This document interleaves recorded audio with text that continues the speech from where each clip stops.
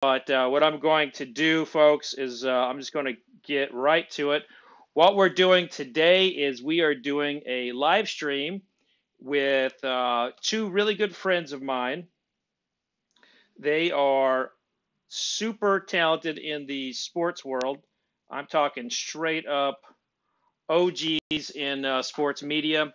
Paul Charchian from the guy is a fantasy guru. He's a legend actually in the world of fantasy. He's the people that the Adam Schefters of the world wish they could be.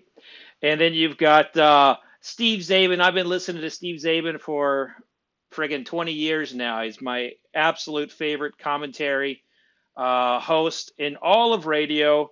And so I'm just going to bring them in right now. Steve Czaban and Paul Charchian. How you boys doing tonight?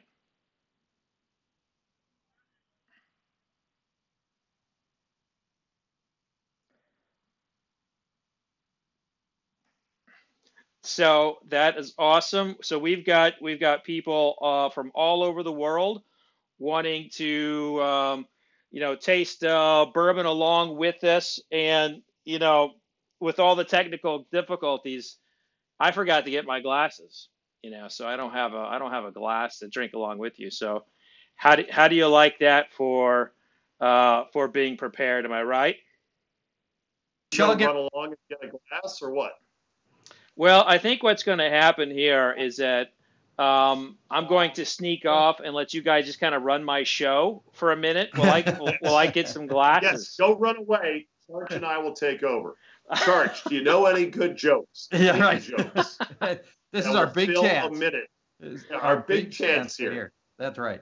So, All yeah. right, so By the way, while we're filibustering, go ahead, Fred. Go get your glasses. going to go get the glasses. So this is the Mitch. Is it Michter's Charch or is it Michter's? Michter's.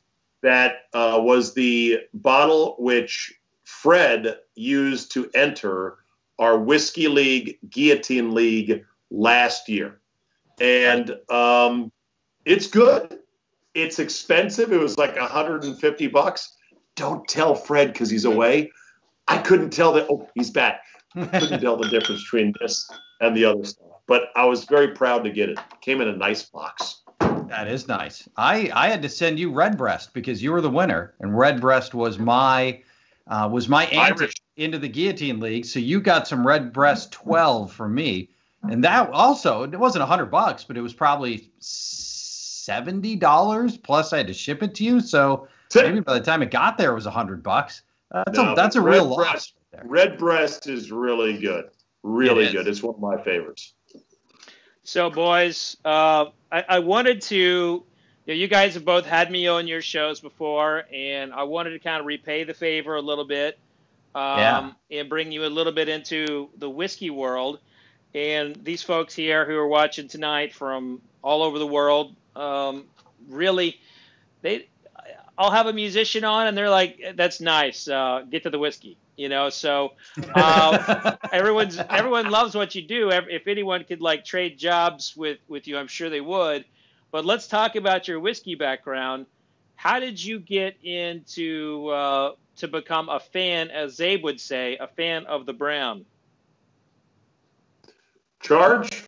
I'll go first. I was not a whiskey drinker until I was in my 40s, and I started going on this gaming weekend in the middle of nowhere, Minnesota, in the dead of winter into a cabin with 10 buddies. And the first year that we went, a few people brought whiskey. I had never had it before. And you want a perfect drink for the middle of winter in Minnesota. Well, it's whiskey. And so tried it, liked it. And then the next year, we concocted a blind bidding whiskey weekend where blind tasting, where everybody brings a different bottle. And we've done it now for 10 years. Everybody brings a different bottle that's never come before. And we do a blind taste off, double elimination, Fred. So if one bottle gets knocked out early, it has a chance to come back in later and come back in and get the win. And it's turned out to be a ton of fun. And we've had a lot of fun with that. And it's just exposed me to all these different whiskeys, all these different styles.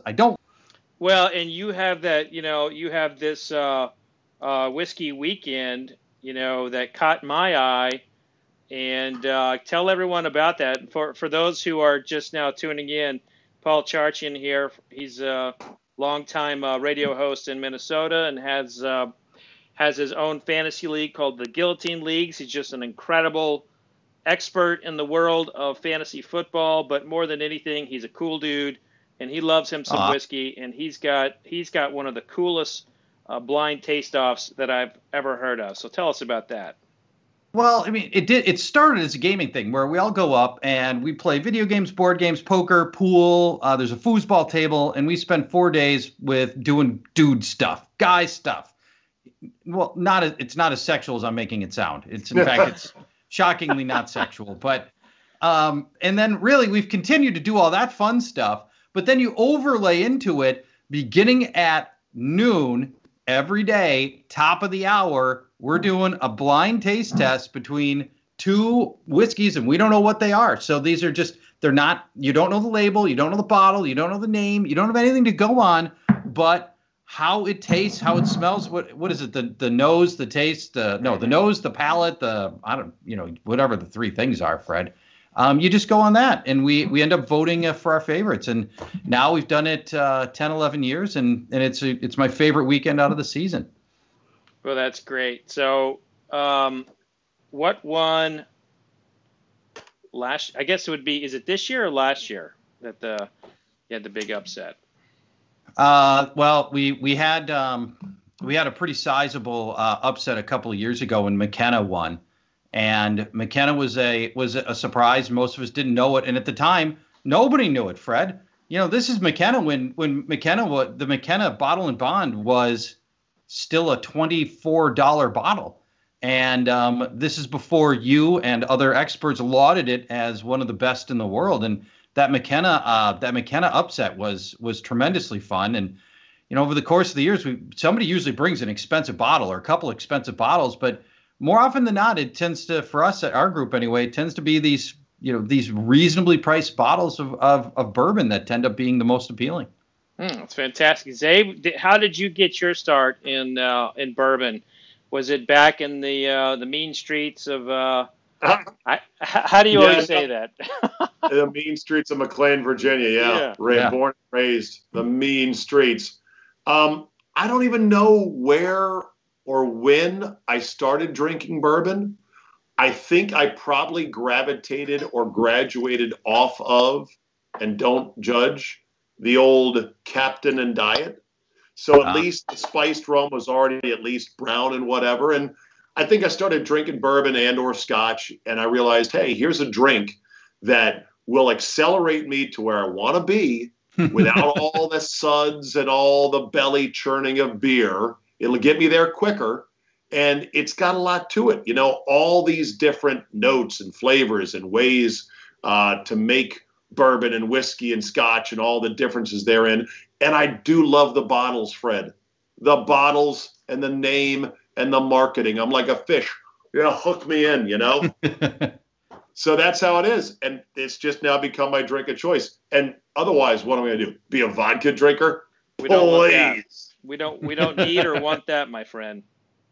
So you have me on the show a couple 3 years ago, and then you just keep asking me to come back on. And every one of your affiliates that you get associated with in your podcast. And I just want to say thanks for that, man. You've always been very kind to me throughout my career.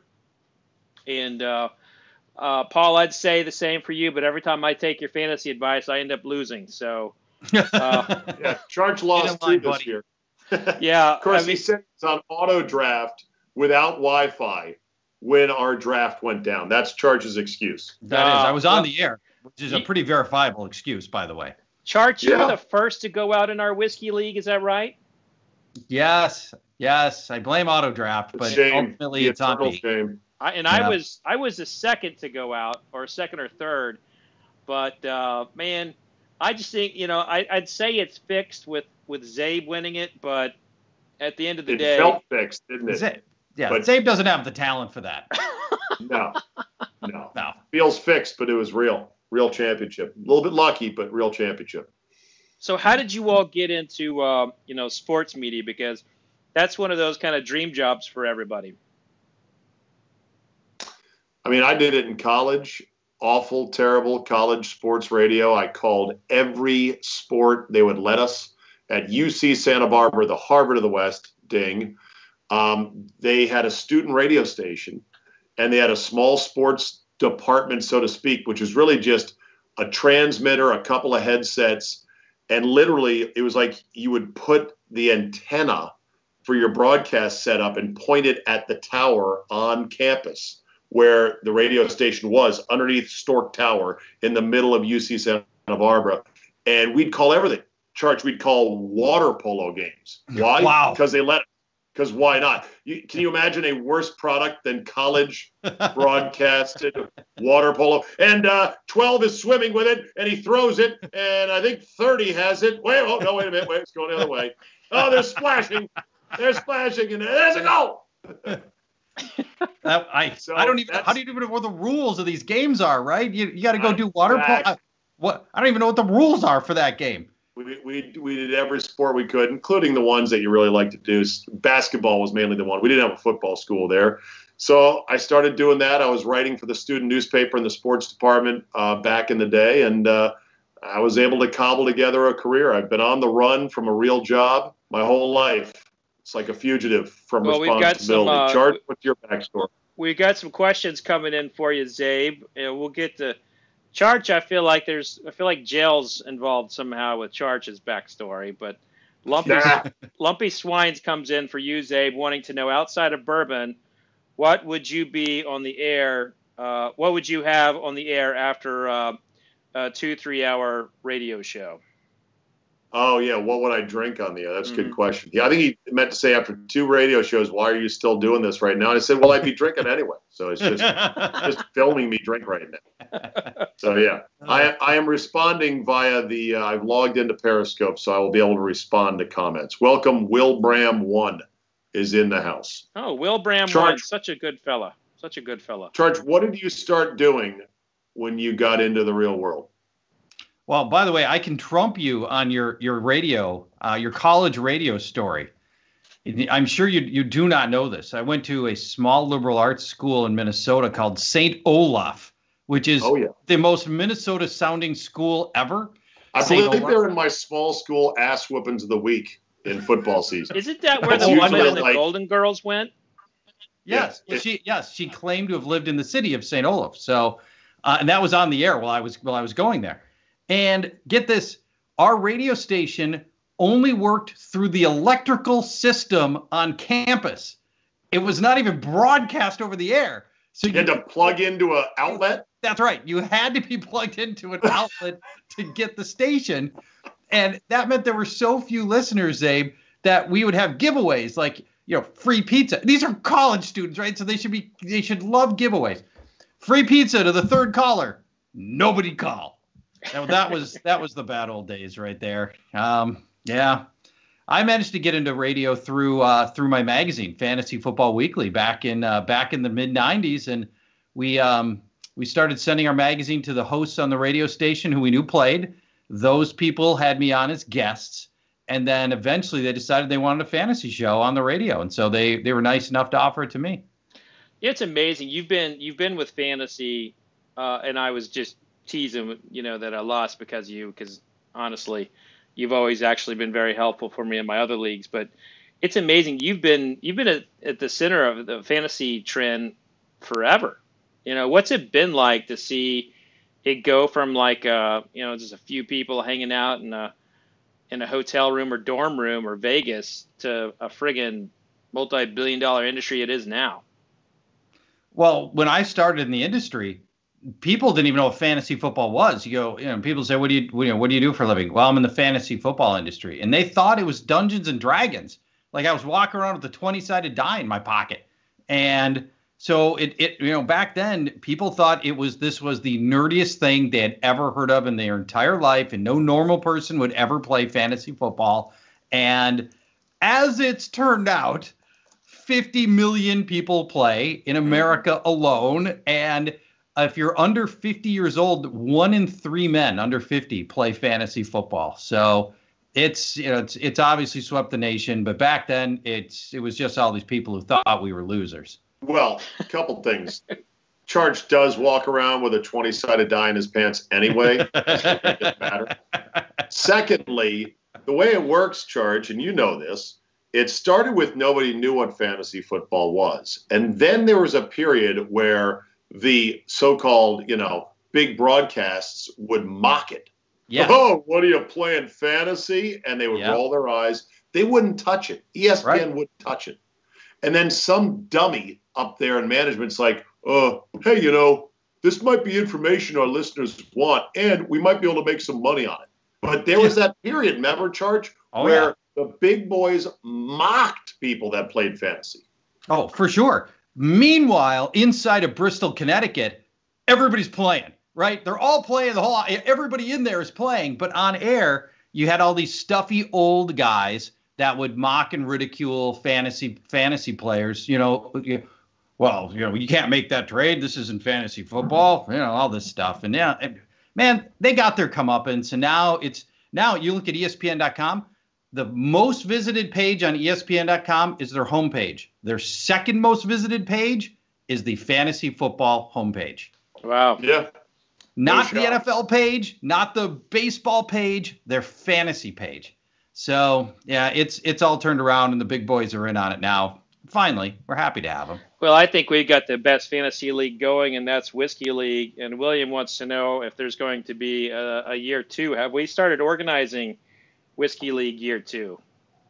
Haven't started organizing it yet, but it's going to happen. It is. The challenge for me is figuring out who's going to be in, because we only have 17 people. And, everyone that was in last year wants to be in again. And I've got a bunch of people like, I got to get in. I got to get in. I got to get in. So we'll see. I may go back to my little list of who took the longest to get me their bottle after I won. And maybe I'll get you in the bottom 5, Charch, and say, well, you're a little slow in your payment. Well, I'll tell you that was a hard bottle to let go for me, but I got it specifically for Whiskey League. I filled it up at Michter's. It was one of the private bottles from Michter's when they were having a special opening. And I was like, this is going to be my Whiskey League bottle. And so, can you tell me how much this cost? That's probably a $65, $75 bottle. Okay. But which is not that expensive, right? What's an expensive bottle go for? When we get past $80, I think that's when you start looking at what is expensive.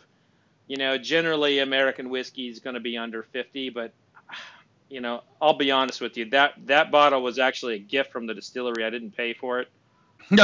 Okay. Well, I'm not getting after it from that angle. I just want to know the high end. Like, is there a bottle of whiskey that's $100 right now? Oh, there's tons of them. There are whiskeys that are thousands of dollars. Okay, well that's my point. Yeah. So, what is considered expensive whiskey? $100 and up? Yeah. Yeah. In American whiskey, and Scotch, that's like nothing. Well, the Michter's, it's got the special barrel number noted right there. Not sure if you can see that or not under my finger.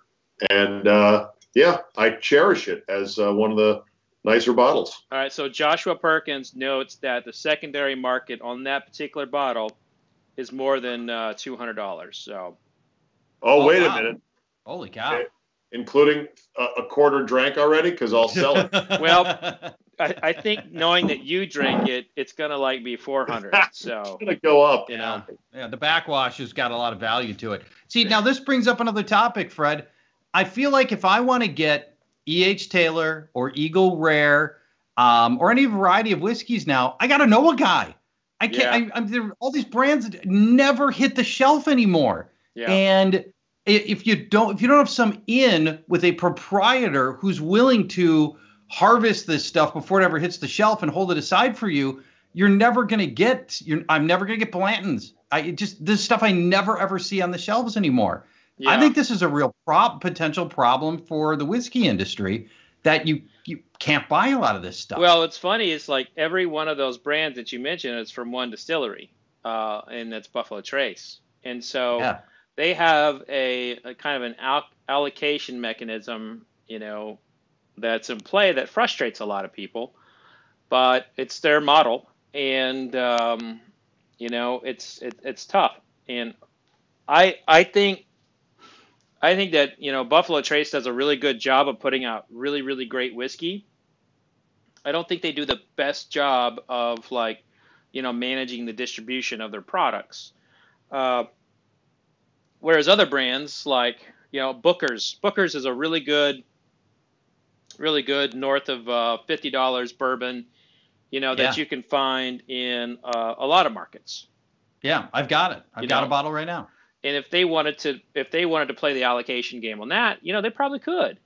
But they tend to be a little bit more, narrow with where they put that and what stores they work with, and how that runs out. But it's it's a matter of demand. Like these great bourbons, the demand on them is really high. You brought up Henry McKenna earlier. That's probably the best example of a product of that nobody really paid attention to, and then it won a couple awards. I mean, I always get blamed for the McKenna thing, but I was just one judge. I mean, I wrote about it, but I was just one judge. Isn't there a good Costco whiskey out now? Did I hear that right? Yeah, Costco has a very good product out. It's one of the Kirkland brands one. I mean, all of these big liquor stores like Total Wine. I mean, Paul, Total Wine's Wolcott won your blind tasting, which led me to write about it for Forbes. And there's a lot of these good, private label liquor store brands that are tasty, for sure. Yeah, this Wolcott it's the Total Wine house brand. It costs about $23, and it's great. It's a very very good bourbon, and for just by taste, it's worth a lot more than that. And the funny thing is, it ends up winning my whiskey weekend last year, and it was because a guy on his way up to whiskey weekend went to Total Wine, grabbed the bottle he intended to bring. And then the employee nagged him into bringing Wolcott, so he brought that bottle as well. We added it into the mix, and his $80 bottle of whiskey got knocked out. But Wolcott at $23 ended up sailing all the way into the championship, and it ended up winning. Cinderella story. I mean, it really is. That really is that's one of the most fascinating blind tasting stories ever. It really is. So, So wait, so the Kirkland brand is called Kirkland whiskey? Yeah, they just have a Kirkland bourbon. It used to have a 6-year-old age statement on it, and it was Beam, and it was better than Beam. So they really, yeah. Whose juice is Kirkland getting, as you like to say? Where are they getting their juice from? So their contract with Beam, from my knowledge, exhausted, and now the thought is that it is from Barton, the Barton Distillery, in Bardstown. But I don't know for certain on it. They won't say. Okay. Oh no, Costco will never say where their sources are. They'll never tell. Yeah, right. and it's like it's really shrouded up in NDAs through the respective partners. Costco has Costco has like an enormous target on them from a liability perspective, and they used to these wine tastings, and a guy got drunk and got a DUI and caused some property damage, and they basically stopped doing wine tastings because he sued them and won, or they settled or something, but they changed all their policies. And I used to write for Costco's their liquor section. And so I'm a little bitter about that because it kind of basically ended my sweet gig with Costco for a minute. but yeah, so they're very careful. What does the rest of the industry, Fred? What does the rest of the bourbon industry, the other distilleries, think of Costco? And are they looking down their nose at any distillery that makes a dirty backdoor deal with Costco to sell them their juice? No, they're like, how do we get in on that deal? Yeah, I bet. They'd all make that deal. So you just made a deal with Beam. Well, listen, Beam doesn't have the same kind of tequila we do. Why don't we make a Kirkland tequila? I mean, so because Costco, they're the number one retailer in the country, and okay, they're buying power. And you can't sleuth out what distillery it is by taste. Those of you that are really good can't go. Well, you're just assuming that I've tasted their Kirkland bourbon in the last 6 months. Okay. I'm just saying. That would I have not tasted. In other words, is there not a taste footprint that would give up the true identity? If it is Barton, if it is indeed Barton, there would be a pretty prominent banana note. There's a couple rumors out there about Costco is that they're actually taking distillate from 2 distilleries and creating kind of like their own blend. But and that's the kind of going trend that's happening right now. But I don't know for certain. But I haven't tasted their stuff. This questioning though, I'm thinking that I'm going to have to go to Costco tomorrow and kind of give it the old palate treatment and see what it is. I think you should. There you go. Well, boys. Are we ready to do some tasting? I'm anxious. I've been looking at these bottles for 5 days, Fred. That's great. Yeah. So the first thing you need to know is that 2 of these in here are on my Whiskey of the Year contender status. So I do these tastings throughout the year. And every year I pick 30 bourbons or so to do a taste off, a blind taste off, and pick my favorite. So you all are going to, 2 of them are in the mix. One of them is about to be probably in the mix. All right. And another one is, I believe, the most overhyped bourbon in all the land. So. Wow. Yep. All right. So we got some work to do here. Now, Kit, let's just go ahead and hold up our bottles to show the audience, make sure we have the right bottles. Yep, that's my handwriting. Yep. Charch is approved. Czabe, can you say something when you do it? Because you go dark when you're not talking. Oh, really? Okay. Lights up. There we go. Do I need to adjust my settings here? No, you're good. I think you look terrific. No. I mean, in terms of do I go dark my camera when I don't talk? Well, it's happening to Charch too sometimes. I think it's just the third-party software that allows me to have these graphics and stuff. So it's a. All right, I got ABCD. I'm ready. All right. Now, my mouth. I've not done anything to my mouth. Is there? When you go into these things, you can't. If I had just chugged a bunch of orange juice. Right, the whole thing's wrecked. So I have not done any oral preparation for this whatsoever, Fred. Oral preparation. Well, Charch, I will say I've been waiting for the moment for you to get my lessons on oral preparation for your palate. Going into a tasting, if you're being serious about it, you really do need to. You need to know what flares your palate up. So like everybody's different. Like some people can't eat Indian food and taste. Indian food like helps my palate. Like the spices there just kind of like really open it up and everything. But like so you go with what you do normally. So if you smoke and you drink a lot of coffee, just don't change anything. Don't do something that's going to be, far outside your lane.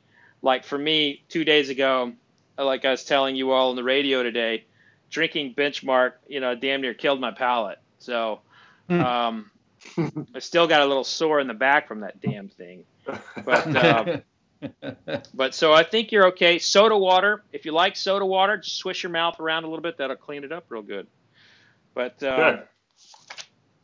so let's get to glass A.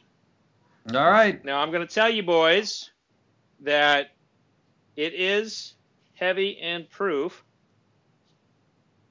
So go in gently. Okay. Now I'm putting it into my glass because I've got one of these fancy glasses. What's Charch's glass called? Oh, he's got my favorite glass, the Glencairn.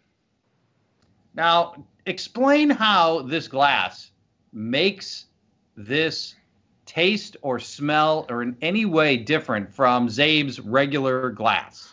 So it's not that it would necessarily make it taste or smell differently. What it actually does is it allows you to assess the whiskey in its flaws and its strengths. Other glasses, so the glass he has, which is a rocks glass, when you go to smell it, you're gonna be losing a lot of aromatic properties because there's so much air between your nose and the whiskey, and there's nothing to funnel it up. This glass, you get your nose in there, man, you smell it, and it's also. Well, I smell this particular one has got a punch to it. Yep, we're talking. This is 113.4 proof. All right, it's typical. What's a typical proof for bourbon? Or 90. The lowest it can go is 80 proof, but 80. The typical proof is between 90 and 107. Okay. There's a lot of good flavor. The higher you go, Czabe, the higher you highest go. Proof.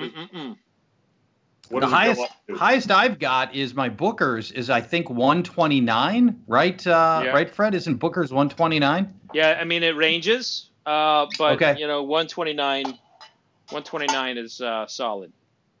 So I'm actually not drinking this one along with you. Okay. Now, what are you guys picking up on the nose?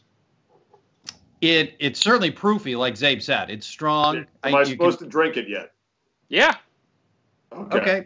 Drink away. Now, I'm not drinking it quite yet because I just want to go through the smelling part. Okay. And remember, you want to go back and forth with your nose like that? Oh, really? Why is that? Well, because one of your nostrils may be clogged. One nostril smells better than another, and they both smell something different. So you might get spice on one side of your nostril and then wood on the other. And so by doing it like that, you can kind of focus, laser in on what those notes might be. To me, despite being very proofy, I'm getting a ton of sweet smell from this. I think it smells fruity. I would put apricot or banana into the smell. Okay. But that's just me. I think I'm expecting something a little bit sweet right now. We'll see if it comes to bear. We'll see if it bears fruit. Ha ha ha. Ha ha. All right, Czabe, how about yourself? I like it. Like I said, it's got a lot of heat to it, but it's not harsh. It's like a less sweet, more interesting Fireball to my taste. Oh my God, that's like the worst compliment you could ever pay a whiskey.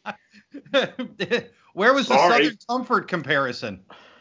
What am I supposed to say? I mean, it's whiskey. It's got some kick to it. What can I smell? I don't know. I don't know. So good.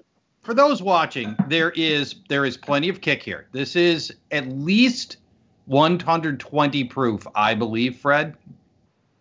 And in my mouth, I didn't get the burn, but down the esophagus, that's where I got some burn and some heat. Now, I like that. And I have grown to like proofier whiskeys. So I liked the burn.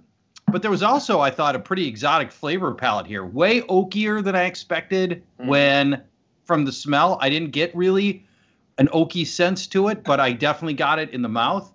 And to me, it still was a little bit fruity. And I'm going to stick with my banana comparison. Maybe that's crazy. I didn't get like a chocolatey sweet, but I got sweet notes out of this. Okay. I dig. I would grade now. Can I give it a grade? What's the grading system? Hold on. We need to the chat's kind of lighting up a little bit on Czabe's Fireball comments. Doug, yeah, blasphemy comments. Yeah, Doug Pendleton said that you just kicked your fans in the balls. So I think this whiskey at 120 proof kicked him in the balls. That's what I think happened right here. But then Washington football team comes back and says, listen, it's high-end Fireball. Now, how about that? The Washington football team's following us. I mean, they probably need a drink more than anybody right now. Yeah, they do. Oh, yeah. Holy cow. Mm-hmm. I know Dan Snyder drinks bourbon. I do know that. Of course. I'm going to finish this up. I like it, but I feel like we need to, before we go on to the next one, we need to establish some kind of a grade for this. What's our grade? Because I'm worried if I go back, 3 bourbons later, I'm going to come back and go, oh yeah, what was it? What did I think about A? Okay, all right, I dig. So how about a 1 through 10 or a letter grade, something like that? 1 through 10 is good.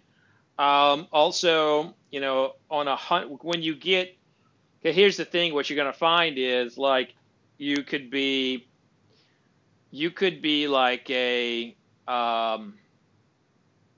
you could give like both of them an 8, and you're like, well, there's a lot of separation between 8 and 9, so is it 8.1, 8.2? I think a scale to 100 is safer in terms of determining a winner. Let's do it. Okay, so now I'm not going to be grading these. I'm going to be coaching you all on grading them to hopefully help you get your pick, of what you want. I want Czabe to go first because I'm worried I'm going to influence him. Zabe's very easily influenced. He follows the pack a lot. And if I tell him what my grade is, he'll just like pick that grade and go one up. Try to like one, yeah. All right. I give it. Let me just sniff it one more time. So let's go here. An F is flunking. You're not going to taste it. A D is like you're like. Wait, I thought we were 1 through 100. Wait, are we letter grade or 1 through 100? Well, I'm just thinking. Okay, so all right. So a D is an 60 F 70. would be like under 60. So it's okay. like under 60 is an F. A D is in the 60s. A C is in the 70s. I'll give it a B is in the solid 84. Solid B. Okay. Boy, that's a lot higher than I expected based on your reaction and your comparison to Fireball. Maybe he likes Fireball. 42. It's fiery. This thing's fiery. Fred, I like this a lot. I like it proofy. I like the warmth. I can still feel it through my chest right now. I thought it had plenty of flavor. And a lot of times these proofier ones, all I taste is gas. I thought this was very good. I'm going to give it a 92. I thought this was a very good high proof bourbon right here. Look at that. Coming in strong on A. Charchian. Czabe is like, you know what? We'll date, but we're not going to the prom. But you'll do in a pinch on a lonely evening.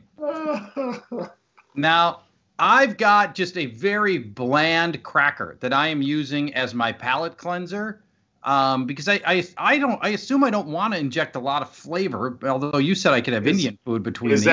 Is that what you do on Whiskey Weekend? You bring a bunch of crackers, Charch? We do. We bring crackers, almonds, and pretzels. And pretzels are saltier typically, but yeah, that's what we do because we're doing A and B right after each other. You got to have something in between there. Now, here at home, I'm trying to convince my wife that the appropriate palate cleanser between these is oral sex. But to this point, it really, I need Fred. I need that to come Don't from bring Fred. me in on that conversation. Because Fred's an authority on this. If I can say Fred Minnick has vouched for this, then I think we're in. Well, doctors will write you scripts for sex and stuff. So, I mean, there you go. Good luck getting the local authority to honor it. That's a whole different story. That's right. You can get the warrant all day long. Who's going to serve it? Oh, boy. So, all right. Should we move on to B? Yes. I'm pouring B in. So glass B. Right now. I'll actually taste along with you on B. All right, good. Don't show us the bottle or anything. Now this has got a more caramel color, right? So the last one was not as deep and rich in color. Now I have enough experience to know that doesn't necessarily mean that it's aged any longer. But in my head, I always feel like the darker colored stuff to me seems richer and fuller, and mentally I tend to give more of the benefit of the doubt to the darker colored bourbons. I mean, These you're are all onto bourbons. something there. I mean, yeah, these are all, Okay. well, there's some barrel finishes in here. And Okay. there's one that is not a bourbon.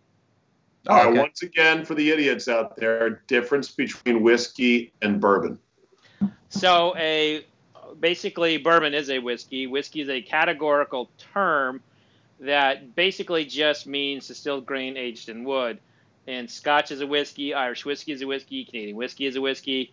But bourbon means it has to be at least 51% corn, made in the United States, a bunch of like distillation techniques and proofing and all that.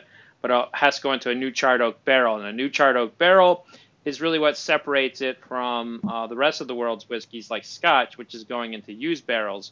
So that is what bourbon is. And you'll see things in the label that says bourbon finished in port wine casks. Like, let me find. Yeah, like Angel's Envy is finished in I think cognac or casks or something. Yeah. Okay. Yeah.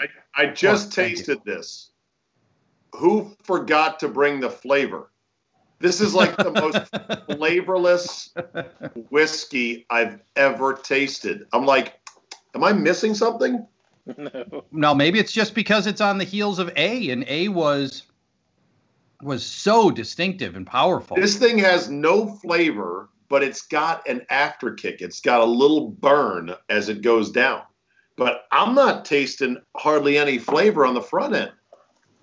All right, so are you guys watching this on YouTube or Periscope or anything right now? I'm on Periscope, but the comments are coming and going. But because what I'd like to do is I would like to show the audience what we're tasting right now, but after you made that comment. Okay. Yeah. All right, I'll look away. Can you give me Scout's honors, Abe, that you're not going to look? I'll look away.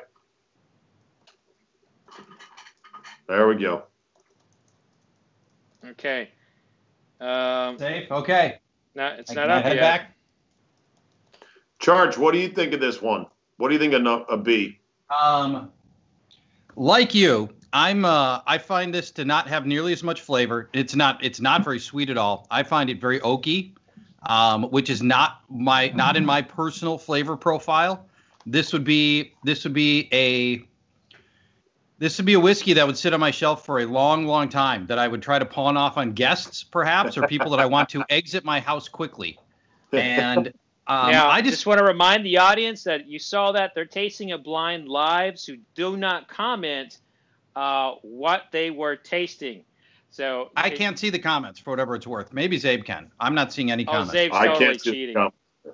Okay. I'm not cheating. I wonder if this is not a double oaked of some kind. It tastes very woody to me. Maybe a little licorice, but I don't like it. I'm not finishing it. B, I'm going right to the grading, Zabe.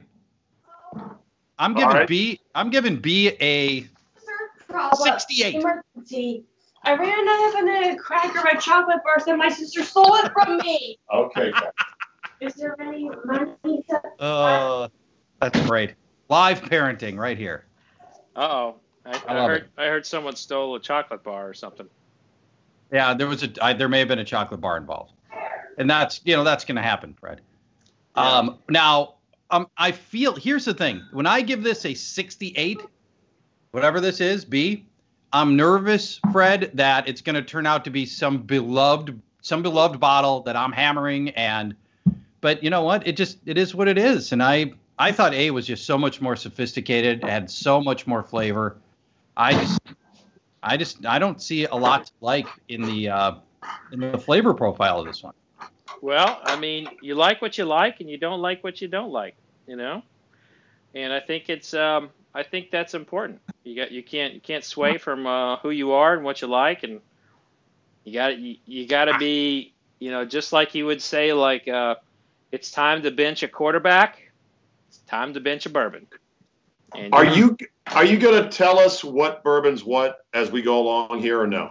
Well, what I would like to do is to do the reveal after you've tasted everything. And you know, and I'd like you to, because we want to pick like what your favorite is, and then I'll reveal it. Now the audience only knows what we had just tasted, only because you had said, and I quote, "Who forgot to bring the flavor?" And I just wanted to put that out there. So, I thought there was flavor, and I don't like it. So for me, it was even worse than being flavorless. I didn't care for the flavor of B. All right, Zabe, you have not given a numeric grade for B. I think you should do that before we move on to C. 68 D+. All right. Barely hanging in there. So a pair of 68s? That's the same number I gave it. Yeah, pair of 68s. Okay. That'd be a good golf score. Yeah, sure would. Never done that. Liquored up on bourbon. Mm-hmm. What's your best golf score, Paul? 73. You're 73? 7 birdies. Yeah, but that means I made a lot of stupid doubles. 7 birdies, you should have shot 60-something. Anyway, that's enough. Nobody wants to hear about 100. What about your best golf score, Freddie?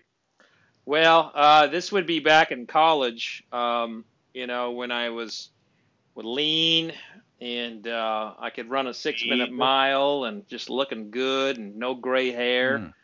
I shot a 79. I shot a 79 once, yeah. Where'd you go to college? Oklahoma State. Yeah. It was the Payne County golf course. Take it. Cowboy up. Cowboy, yeah. We had a good golf team. T. Boone Pickens, 2 most famous Oklahoma State alums. Garth Brooks, T. Boone. Brian Big Country Reeves. Brian Big Country. That's all I can think of. Barry Sanders. Barry Sanders, yeah. Des Bryant. One of my best moments of my career is that, like, when my first book came out, they put a list together of like the top 100 Cowboys of like the last 25 years, and I was on that list on the bottom part. But like Barry Sanders and Thurman Thomas were on there. I was like, oh my god! It was so cool. That's pretty cool. All right, I'm smelling C. It's going to be a little proofier, and it's got a much more floral aroma than the others do, Fred.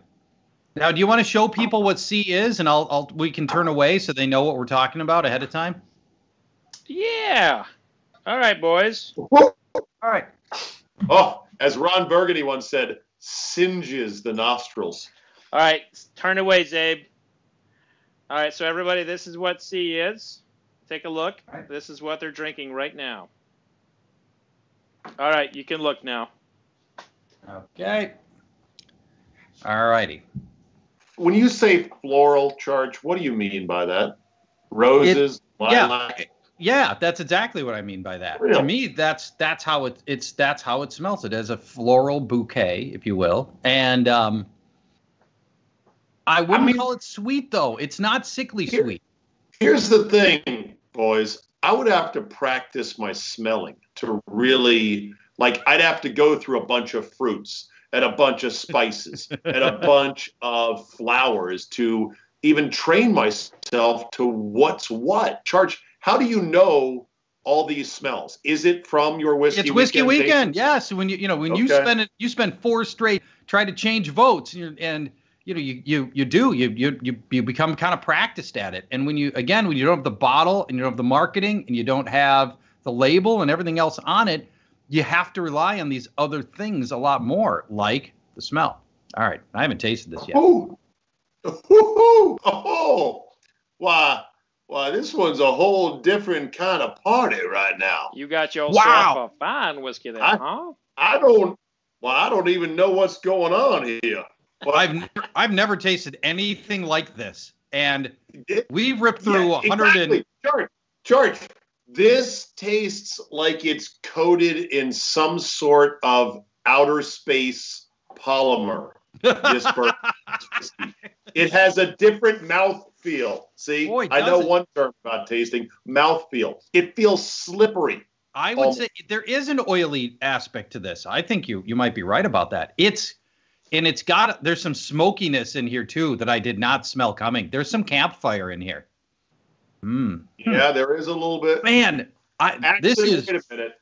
No, it's not campfire. You're close. It's not. It's Antifa riot fire is what I. I'm swallowing the chop zone right now. This is liquid chop zone. Mm. This whiskey is wild. Like you said, I don't think I've ever tasted anything quite like this. No. I'll tell you too, boys. This is not bourbon. No, it is not bourbon. Good guess. And it is not made in Kentucky. No. Is it even American? It is American. It's not Scotch. It is not Scotch. This is an extremely rare whiskey type. And yeah. See, this it actually numbed my lips a little bit, and it leaves a bit of furnace exhaust in my nostrils, even, but not in a bad way. It's not like scalding my throat or anything, but it's lively. I mean, it's bouncing.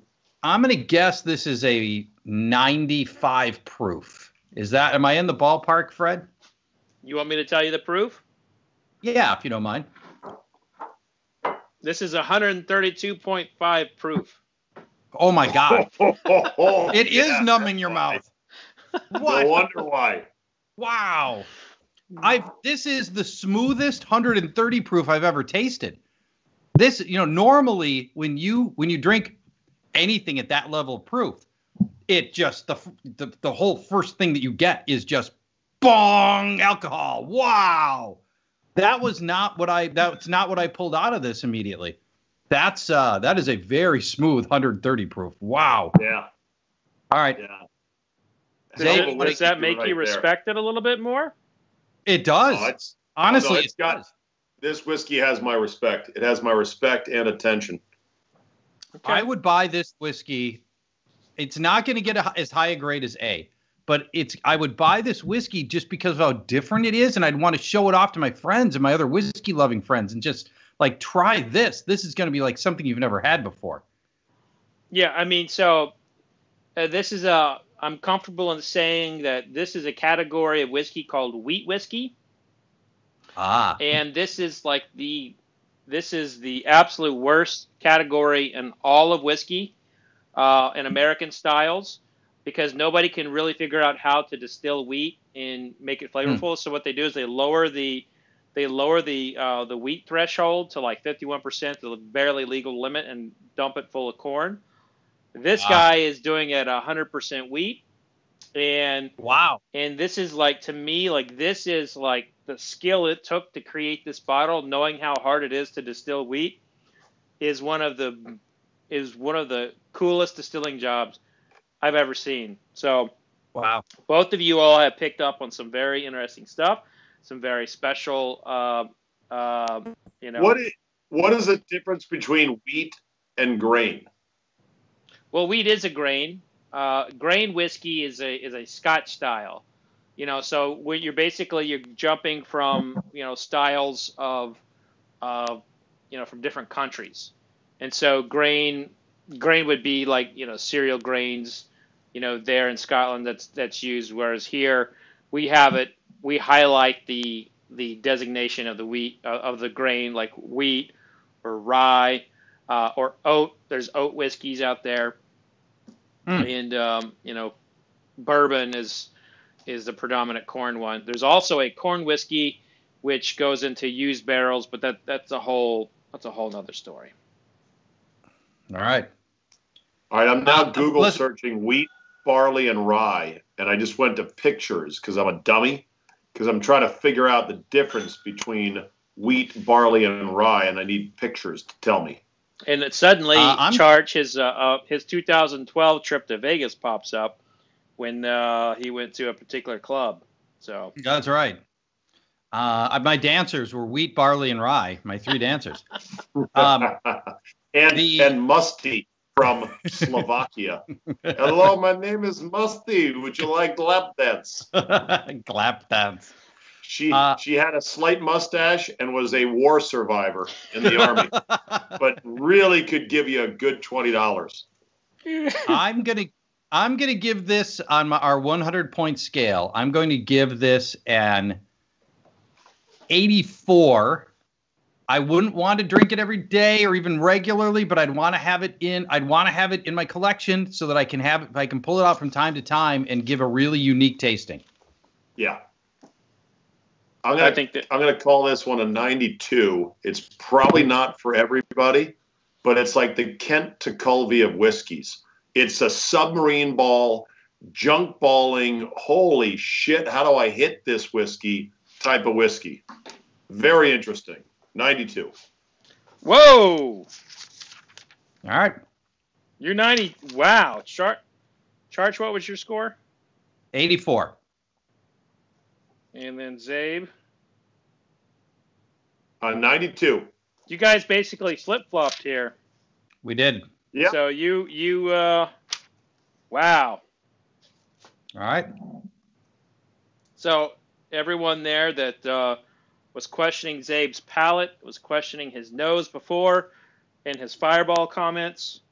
I hope you feel that he's redeemed himself with an outstanding call out of Glass C. My nose is keen to notes of Pop-Tarts and deep dish, not apricots and flowers. By the way, he's not kidding. I did not know this about Czabe until I went out to dinner with Czabe. That is a true statement. He is a right down the middle of the fairway eater and does not want any real variance in the food. Palate of, what do I say, Charch? Palate of a 10-year-old, stomach of a billy goat. In other words, I can eat all kinds of stuff. I rarely get sick, but I'm not sophisticated. Well, what I always remember about your eating stories are the 7-Elevens and like what you would get in 7-Eleven. And I just remember thinking to myself, looking at pictures of you, I was like, how is this motherfucker not 500 pounds? You know? Right. But I was on my way, so I'm working on that because you're right. It's horrible and it catches up to you. So hopefully those days are in my rear view. But yeah, the one day I did the box score. Did you ever hear about this, Charch? I did a box score of my eating. No. Yeah. I was like, carbohydrates, 45 points, 15 rebounds, 6 assists. And it got down the line. It was like salads, DNP, coach's decision. That's awesome. Water, DNP. Diet Coke, on the other hand. Diet Coke. Minutes. 38 minutes. 5 and 15. Big time. There you Diet go. Coke's going strong. Yeah. Terrible for you. It's terrible for you. All right, let's go to number D. D it is. So this one is this is one of those barrel finishes. So I will kind of throw that out there, give that in your head. I won't tell people what that means. So a barrel finish is when you take the bourbon and then you put it in another barrel from a different genre of spirits. So this one is finished in a rum barrel and then a cognac barrel. What? So it's triple finish? So double or triple finish? It's double barreled. Double barrel. Different genres. That seems like somebody's muddying the waters to me. Too much. We'll see. Yeah, right. I don't like it when they put. Like they're trying to do too much, Charch? They are. Yeah. Yeah, I don't like it when they put bourbon on the label, but I like the category. I love the flavors that are coming out of it. Scotch, which you hate Scotch, Paul, but I do. There's they will finish in a lot of different stuff, and cognac will do the same. That's just spirits, and same with wine. They're like, ew, this barrel over here is ready, so we're gonna put it over there. They've got to do something to continue their commentary of drinking all day. So this is a very sharp tasting. Yes. So, lots of proof here too. This is another very proofy, proofy. This is all these whiskeys tonight, except for the second one, which stunk.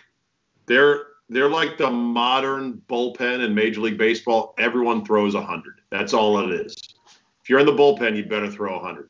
You're throwing 100 at us all the way on all these whiskeys. Now, Fred, when these get barreled, either single barreled or double barreled, how long do they have to be in that other barrel to count as being in the barrel? Like at least a year or something? Oh, I mean, that's a great question. There's actually not any kind of legality that restricts them for putting it in there for any more than 5 hours. Okay. So, but they do have to get what they call a formula approved by the federal government. And so the federal government will go back and ask questions, and we give them a hard time for not really doing a good job of policing spirits and some of the mischievous things that are happening on labels, and really there's a lot of fraudulent labels out there in the spirits world. But I really do think they try to do a good job when they're looking at the formulas and the label approvals to say, like, look, you put it in the cognac barrel for 5 minutes, you can't call it a cognac finish. Yeah, right. But but with that said, a distiller's spending $1,500 for a cognac barrel or something like that to put whiskey in it. They want to get the flavor out of it. They should. So, but always a comment when I bring up the government: less government, more whiskey. From that's a good comment right there. Well, I think we can all agree on that. Is there? There's so much happening with this. This is sweet, and I think that's the rum. I assume that's part of the rum barrel that's given the sweetness here, and it's almost unlike some other sweeter flavors, like we had in A, for example, which I thought was also sweet. This is almost, to me, more of a sugary sweet, rather than a fruity sweet, if that makes sense. That's how. Is it brown sugar or like white sugar? Yes, brown sugar. Yep. Now that you mention it, now that you've planted the seed in my head, yes, that's well said. I've tried very hard not to plant any seeds. This one somehow delivers a little kick to your tongue after you've taken your nip. I don't know what that is, but the 3 nips I've taken, about a 10-second delay, it's like bang. Just a little bit on your tongue, a little sting. I get a little of it going down the esophagus, but I might be drinking I might just be swigging more than you are, Zabe. That might be part of it, but I'm getting it on the tongue and down my throat. But it doesn't have.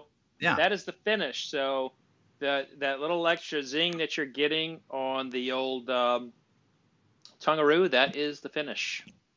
Yeah, well, the finish is strong, no doubt about it. Hey, by the way, let me recommend a drinking movie, Lawless, 2012, about the Bondurant brothers, which was a real, believe it was historical in nature, played by the great Tom Hardy. Oh, he is good. And of course, Jessica Chastain, totally hot, and you see her tatas. So you got that going for you. Well, what's it about? It's about moonshining. I like moonshining and battling the authorities. All right. And baby. Tom Hardy is as scary as they come as a, Kentucky word slurring psychopath. Another good show. My show is that show, by the way.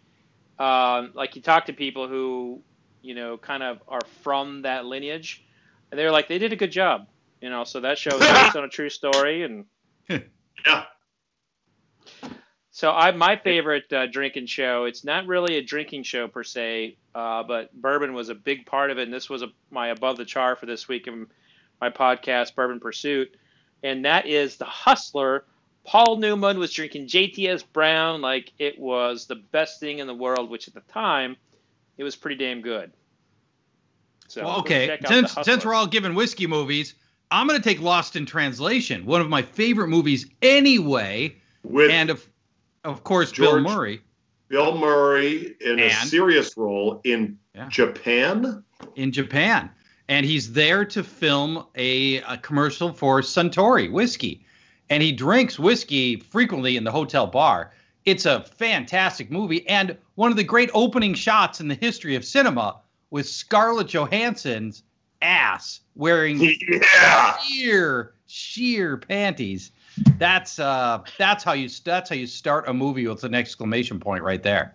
Yeah. Lost in translation. And there went all my female viewers for the night. Yeah, all that's probably it. You don't need them. We're not fishing for women. Come on. We're rigged for shark.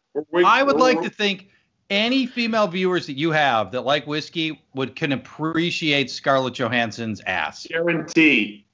Any female who shoots her whiskey straight is already saying, "Oh hell yeah, I love Scarlett Johansson." Absolutely. Love that ass. Absolutely. Did you show that?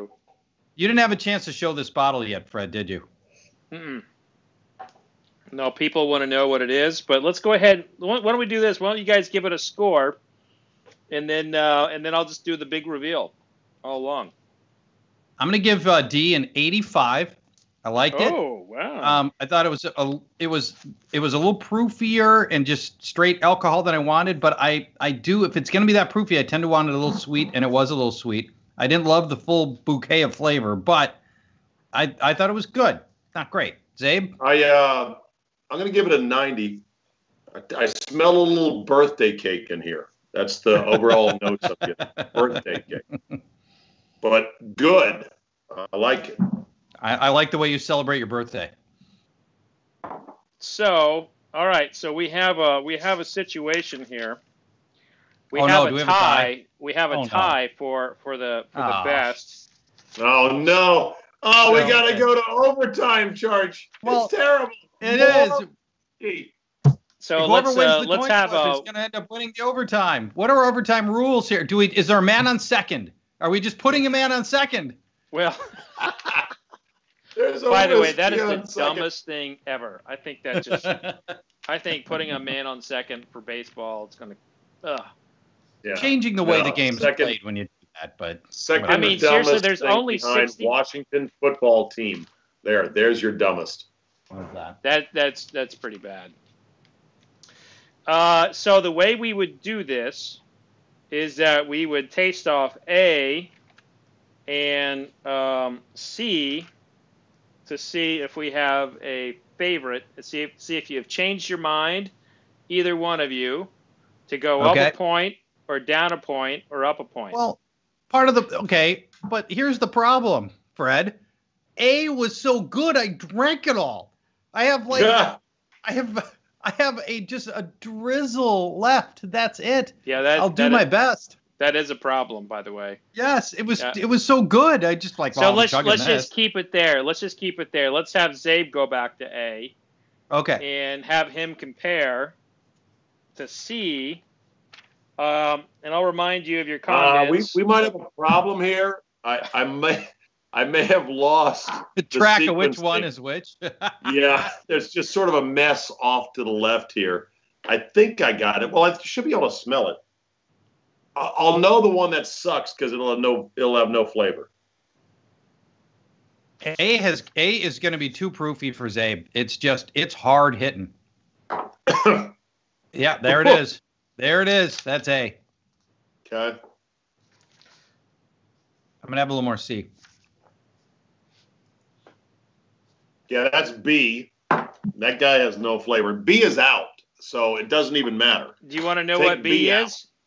Yeah. Pick your so B or loser. Wait, can I guess? Yeah. Uncle Jed's bathtub. Am I right? Very close. It's actually Old Overholt. It's Blanton's. It's Blanton's. I knew it. I was going to say that. I was going to say Blanton's. I should have said it. No. Oh, no. No, this is unbelievable. The most sought after, one of the most sought after bourbons in all the world. When you say sought after, what you mean is overrated. Overrated. Oh, my God. Overrated. To quote Steve Czaban, who forgot to bring the flavor?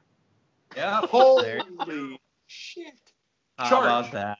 So my brother, big on Blanton's, and got me a bottle for my birthday, and I was all proud of it, and I would drink it and everything and not think twice.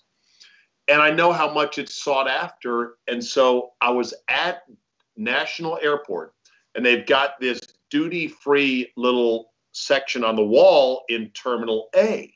Yeah. And they had a couple of Blantons there, and I was like, oh, my God, I'm going to go buy them. You can. So I go scoop them up. I go to check out, and they go, can I see your boarding pass? And it was a boarding pass for Milwaukee. And they go, no. They go, no, you don't understand the concept here. Right. It's a country. Yep. So I put them back. That's where you have to pay somebody else to go buy your Blantons for you at the airport who's got a boarding pass, or just borrow their boarding pass. Right. But guess what? Problem solved. Yeah. I have now learned that Blanton's is insanely overrated. It is. Fred, I've had Blanton's probably 5 times. Never bought a bottle, never see a bottle for sale. Every time I walked away going, I know it comes from Buffalo Trace. I'd rather Buffalo Trace at $38 a bottle. Yeah. I mean, it really is, this bottle is gorgeous, and it just like screams Kentucky. You got the little horsey on top. Yeah. You know, it's kind of voluptuous when you hold it. It's a really nice bottle. And the truth is that it's a single barrel. And single barrels are very, very inconsistent. But I have never had a Blanton's that, for me, rated above 87 points. Like, it has always been kind of like a B, you know?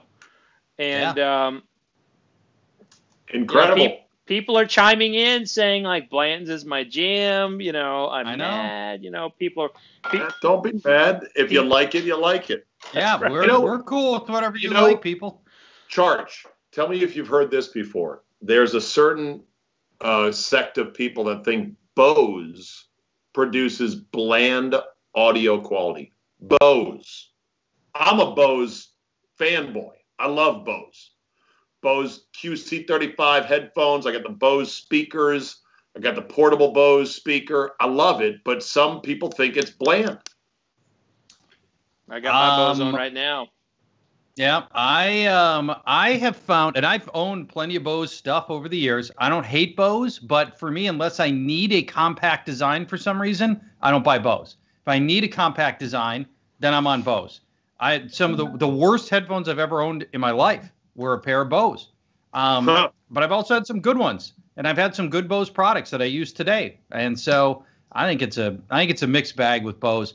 What people don't like, and what I don't like either, is necessarily, they won't give you any information on any of the things that they make. They won't give you any sound spectrums or anything like that. They just got to go. They just say, you listen to it. If you like it, you buy it. If you don't like it, don't buy it. All right. Are you a fan of Beats? No, those are the worst. They literally put lead weights in their speakers for Beats and the headsets to give you the illusion that they're substantial by putting weights into the headsets. Yes. Wow. Beats are all for show. Beats are for people who want to be seen listening to music, not for people who want to listen to music. They're for LeBron James fan wankers. Those are the big baller headphones. Yeah. Although I will say, Charch, Bose, can you tell I'm a little bit tipsy? I mean, Fred has got me definitely off my balance here. With Dave, he's fed us a straight diet of 120, 130 proof whiskeys. So, yeah. No. Here's the thing about Beats. My Beats over-the-ear headphones, they're louder by 2 clicks than Bose will get. And because of, I guess, all my years in radio being deaf, I want that extra loudness. I'm like Nigel Tufnell in Spinal Tap. Turn it up. These headphones go to 11. Right, a little bit louder.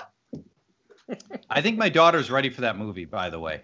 14. I think she's ready for Spinal Tap. The catch is, you've got the cucumber wrapped in the tinfoil. Loves music. She does. Your daughter, Fred, you got to understand this. Charch has the most wonderful relationship with his daughter. He has taken her to all kinds of concerts, driven all over city to city, bunch of weird bands nobody's heard of. She plays guitar. It's the greatest thing. That's awesome. I mean, I'm a relatively new dad, so hearing stuff like that right there it warms my heart. But like, it's a shitty time to have a 6-year-old because we can't play t-ball, we can't do soccer. There's just so much stuff we can't do. But your 6-year-old's not going to remember much of this year, and that does work ultimately in your 6-year-old's favor, which is I think nice. So yeah. What we have been doing? We've been finding you mentioned from the top like these incredible musicians that I'm getting on the show. I've got I had Derek Trucks. I just interviewed Derek Trucks, who's the guitarist for Allman Brothers, and then he has a Derek Trucks band. We were just spent the weekend watching him, and I've been, anytime I have a musician that we just sit down as a family and we just sit there and listen to it. Now, Mom and I we're drinking a little something, but it's just we have our own little concerts in our home. But music is a big part of our life. So I love that you take her to concerts and stuff. So we're all that's great. And by the way, 6-year-olds that's when I started my daughter on guitar and guitar lessons. We bought her a junior guitar. It's 3/4 size, and she started lessons at 6, and it's not too young. You can start her jamming. And by the way, go with the guitar, Fred. If you're going to do an instrument, don't do the trumpet. Who the hell wants to know the trumpet? Right. You do the guitar, and you get to play all your favorite songs for the rest of your life. Right. Do the guitar. No clarinet. No clarinet. No harp. No bass. No saxophone. There's 2 instruments to give your kid. Yes. Guitar, piano. That's it. Everything else is a waste of time and money. I was scrolling through old Oklahoma State football games, and our national champion trumpet came up in YouTube. So I was like, what the hell? I watched it, and her stuff was beautiful. I mean, she was so good. I was like, wow. All right, I got to find her. She's a fucking manager at Walmart now. It's so she has I mean, she has no profession. They got a good health plan. Don't knock it. Well, I get it, but she's at the top of her game, and if she would played any other instrument, like you're saying, she'd be on stage anywhere. I mean, she was incredible. Here's what's also, I think, underrated. Apple AirPods, but with the silicone ear dongles, because my ears basically reject these AirPods pretty easily, but you put them in there like that, they will stay in there no matter what. And I'm telling you, the sound out of these little fuckers are so good, it'll blow your mind. And it integrates with your iPhone seamlessly. Yeah. I highly recommend them. Now, the new AirPod Pros are designed with a little silicone nub on it to jam in there. Yeah. I don't like that. I like them sitting a little bit outside the ear canal with these. Okay. We've hijacked his bourbon broadcast. Yeah, we have. Well, no, not at all. This is what I do. I just drink and talk. But Derek Simmons came in and says, I played the trumpet, and I love Blanton's. I feel played. I feel played. Listen, Derek, listen, I love the trumpet. My only point is that this incredible musician didn't have an opportunity for a professional career afterward because the demand wasn't there. Only to Zabe's point of play the guitar. As for Blanton's, you'll be all right. I'm going to let somebody else wage that battle. While other people are fighting to try to find a bottle of Blanton's, I'm going to be trying to find a bottle of Eagle Rare, which I think is far better. It comes from the same distillery. I'd much rather have Eagle Rare. Hey, while we're talking music and bourbon and audio quality, because it's all mixed together, this is just life stuff, right, Fred? Mm-hmm. Right, Charch? Yeah, absolutely. Yeah. And this one goes out to Derek, Mr. Trumpet Player. Have you ever heard of Trombone Shorty? Oh, my God. Amazing. No, I don't know what you're talking about. Charch. I had never heard of this guy until I stumbled upon him while on vacation, just flipping around. This cat will blow your fucking mind. New Orleans born. He plays the trombone, the trumpet. He has mastered, right, Fred, this circular breathing technique where he will belt out on a trumpet a super high note and carry it for 2 minutes. No lie. And his cheeks puff out like Dizzy Gillespie. And then he's like, and then he somehow breathed in, and it goes on and on and on. It's amazing. Google tonight, or not Google, but go to YouTube. I'm watching right now. I'm watching Trombone Shorty right this minute, and I love that it's got this big brass section. Not just trombone. Oh yeah. But it's also got, saxophone's technically woodwind, sax, trumpet, bass. That's pretty cool. Yeah, I like that. Now, the circular breathing thing was made famous by Kenny G, who has the world record for the longest note. I feel like Kenny G, though, is not a brand you want to be associated with. No, it's not. No. I mean, I just if someone were to compare it and say, hey, you're in Kenny G's league, I'm like, oh, shit, I need to go somewhere else. All right. Yeah. Who is softer to admit you like, Kenny G or Michael Bolton? Kenny G, Michael Bolton. Oh God, they have the same hair. I know. Not a coincidence. How about the Lonely Island where they do the Kenny Bolton or the Michael Bolton spoof? Do you know that? No, do you know? What is that? Do you know Lonely Island, Charch? No. Do I need to? Is that the next thing on my YouTube? Yeah, look at that. Yes, you don't know Dick in a Box. You don't know Mother Lover. You don't know Jizz in My Pants. You don't know I'm on a boat. Come on. So the whiskey people are like, all right, what's A, C, and D now? We got to know. But listen, Trombone Shorty. Exactly. We should probably get back to the whiskey. D, we're still in our tiebreaker, by the way. D is out, right? So D did not finish in the running. So I think we can safely reveal D. Yeah. So D is 4-gate. Batch 6. This is up for my whiskey of the year. This is a fruit bomb with some peppering in there, but also a lot of brown sugar, and I really like this.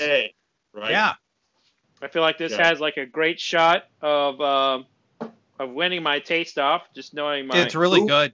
Fred? Who makes 4-gate? 4-gate it's got a few blenders involved. One of them is a former colleague. Well, I guess he's still a colleague, but he's a whiskey writer turned blender, and he does a good job, and he gets some good stocks. The one ding against them is they're really friggin' expensive. They're like $250. Woo! So yeah. Woo! And Jay Perk says 4-gate is so good but so expensive. Yeah, that's wow. You spend a lot of money there. $250. I've never seen it for sale. I don't even know where I go to find that. Is it something that's widely distributed? You live in Minnesota, Paul. Right, I know. It's that's a problem, right? Do I have to go to the distillery if I want to get a bottle? No, I mean there's no distillery, but you would do well to come to Kentucky, bring a friend's truck, and just stock up. But you can buy 4-gate online from a website called Sealbox. Sealbox.com. You can buy it and they'll ship it to you. All right. If I want to buy a seal, can I get it at Sealbox? In a box. Gutted. Yes. All right. That's the way I like it. All right. Now we're at a point where we got to break our tie between A and C. We don't know what C is yet. We don't know what A is yet either. A, I went back and had just my little drip of it. Whoa. Yeah. Wait a minute. I thought A was 4-gate. No, that was D. That was D. Oh. Okay. Did you have a little bit of rum and Coke before we came on, Zabe? Do you know what it was? It was, I think he had some Fireball before he came on.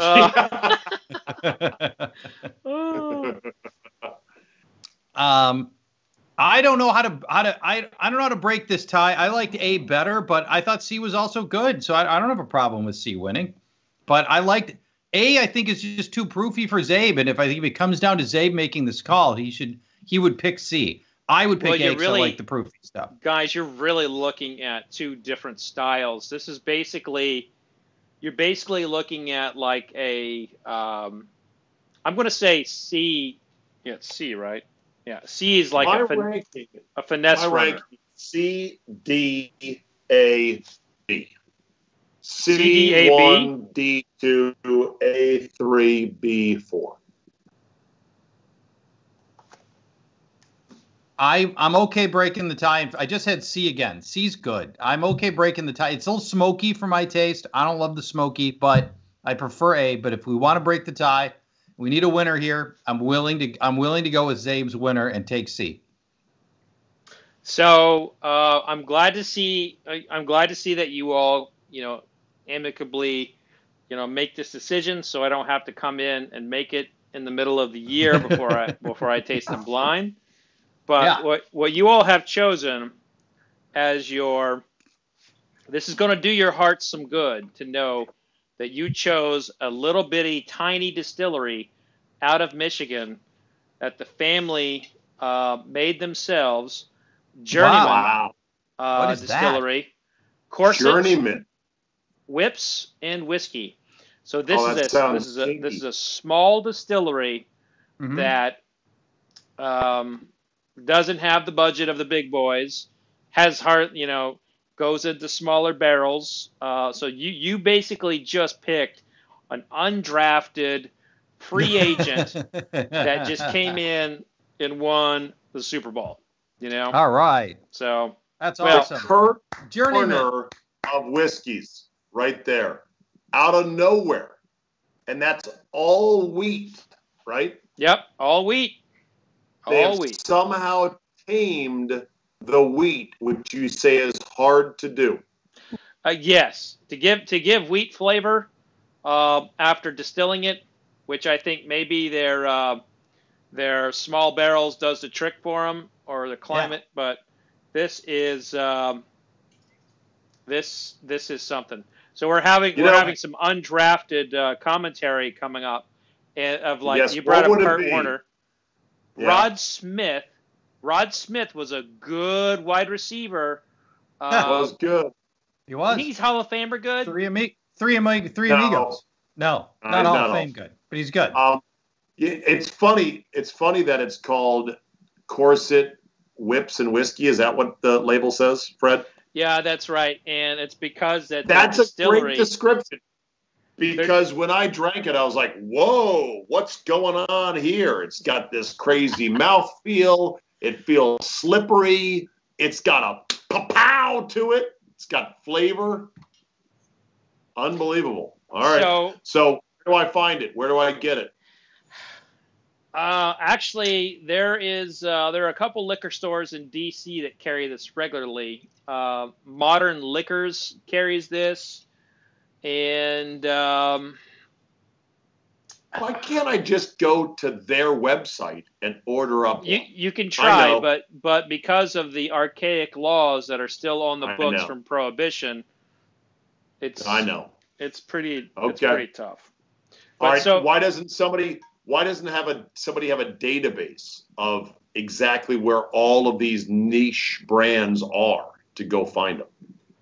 Because you have to remember that a lot of the liquor stores are basically ran by mom and pops. How many times have you driven down the road and you just saw like a big red light in the corner?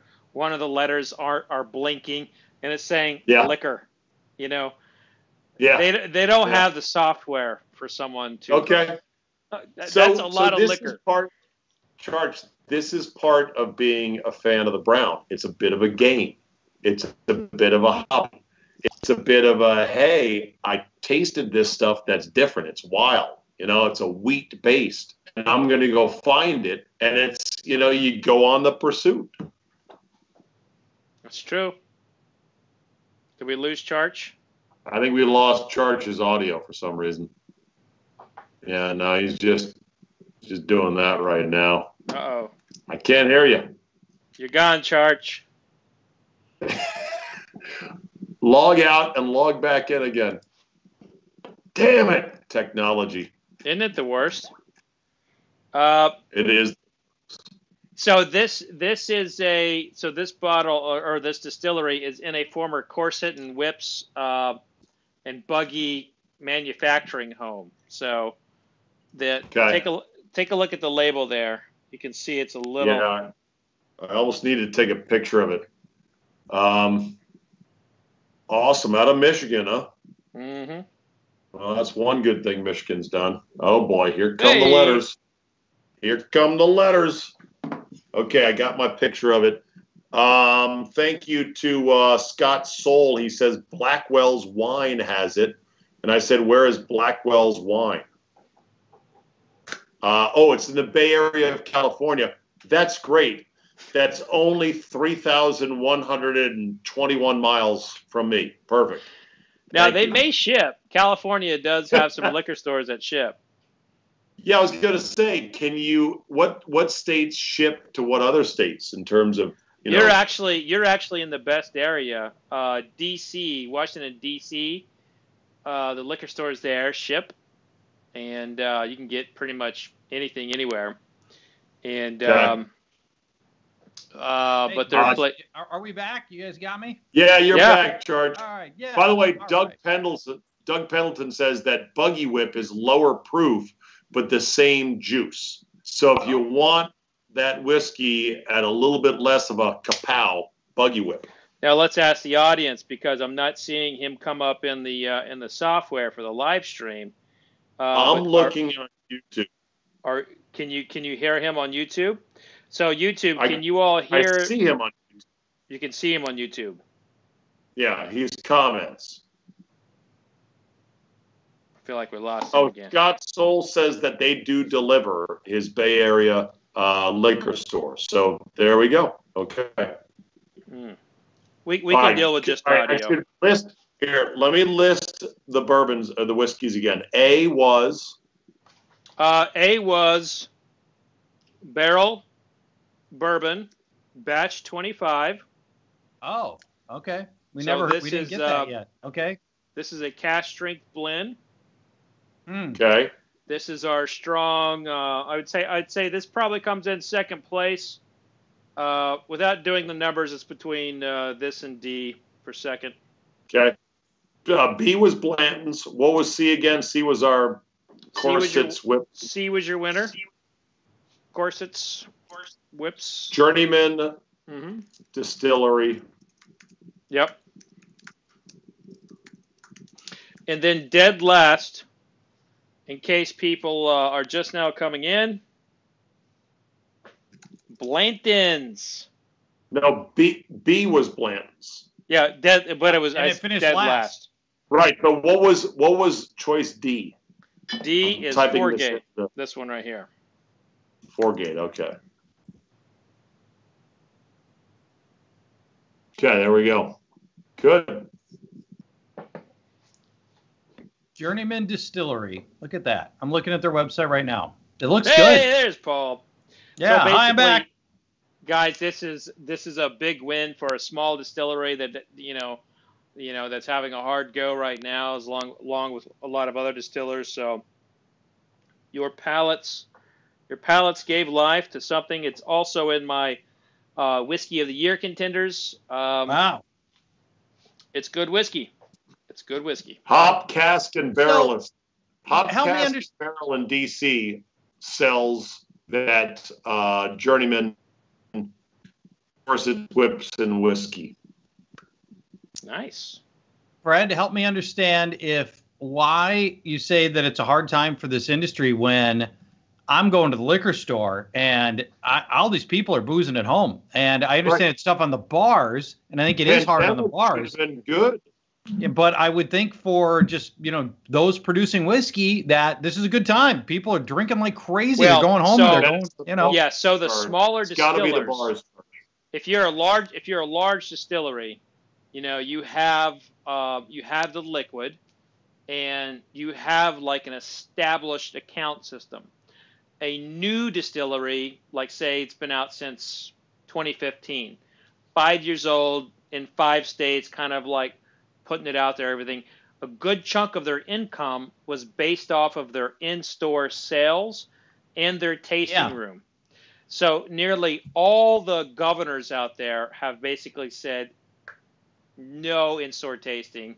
They've allowed bars to reopen, but tasting rooms at distilleries have not had exemptions.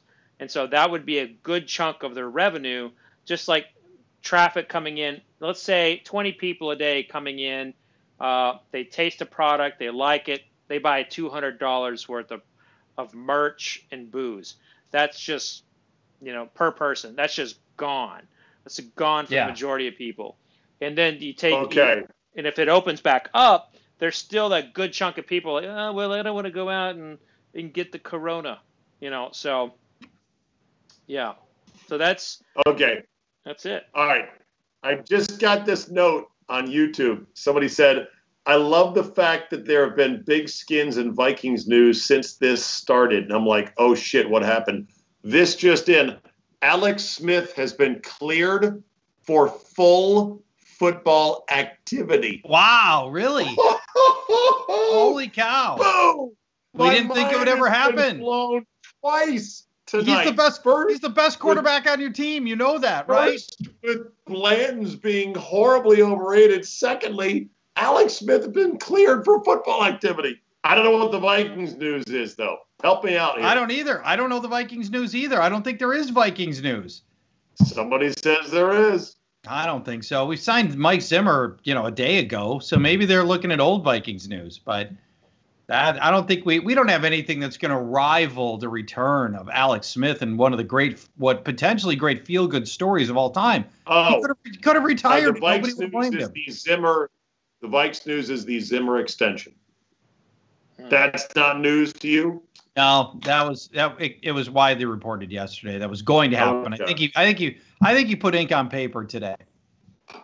Hey, by the way, whatever happened with the his wife committed suicide? Did anything ever come out of that? Did we learn anything more from what? I don't think she committed suicide. I think she died of cancer. Okay. Mike Zimmer? Yeah. Awkward. Yeah, awkward. I don't think it was a suicide situation. It is to the best of my knowledge. I've never heard it described that way. Yeah. Jesus Christ. I think it's okay if I say that he's dating. I mean, I know that from just being around town and stuff and hearing things. And sure. I think he's got a girlfriend, but he gets to do that. It's been, suitable mourning period has happened. Yeah, it was definitely it was natural causes. I got to imagine. Yeah. I got to imagine that Mike Zimmer is a pretty intense and boring date. I mean, good football coach. Man, I can't see him being a barrel of laughs. He actually is. He's actually pretty fun. He's cool. The guy. You know what, Fred? I think he'd like to be on this show. He likes a cocktail or two. I think he's more of a wine drinker though. But he's a fun guy. He's a funny guy. Super intense, Abe. You're right about that. But he's actually got a good. Good. He's got a good sense of little humor. Bit of mine, there ain't no way. All right, so there was whose wife died of guess what? Suicide? Hey, Fred. At least she was dead. I have on multiple occasions asked interview subjects about their parents who have died on the air, live. Yeah. Pretty embarrassing. Morgan Pressel and Warwick Dunn. So look, I've run into some, goalposts in my day. Not pretty. Where did the sweat bead form on your body when they were like, yeah, my parents are still alive? Yeah. No. They were dead, and I asked them ask about their dead parents. Yes, which is even worse. Even worse. So, oh well. So B wasn't very good. No, about that. So about that. Is this? So that boring ass Blantons. Now I am hit with an ethical quandary. Okay. There are lots and lots and lots of Blanton fanatics out there, right? Oh, yeah. Do I make a point to say, hey, I was on this blind taste test with one of the best whiskey experts in the country, in the world even, and I tasted Blanton's, didn't know I was tasting, and I was like, who forgot to bring the taste? I don't know if you should be buying this stuff. Should I be that guy, or should I just quietly tuck that in my pocket and not bring it up?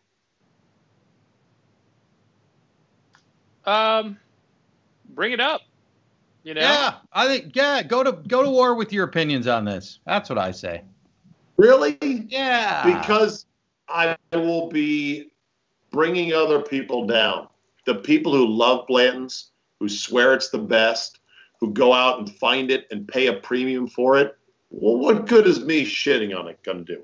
Besides, like I said, my palate is that of a 10-year-old. What do I know?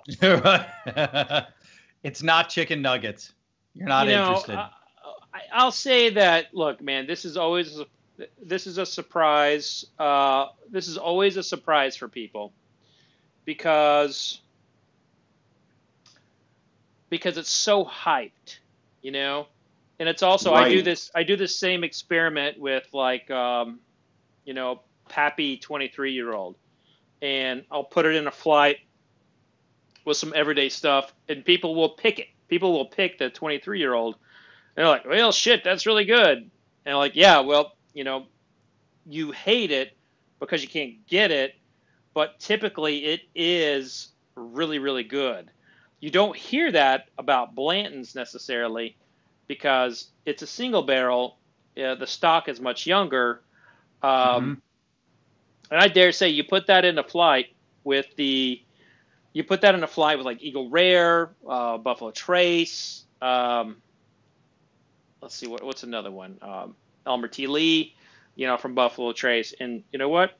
Boom, they're gonna like it. And yeah, it's crazy, but this is why you taste blind. Like if you go in, like if you're looking at that bottle. If you poured it out of this bottle and you're looking at it like, oh my God, everybody's telling me I'm supposed to like it. It's so good.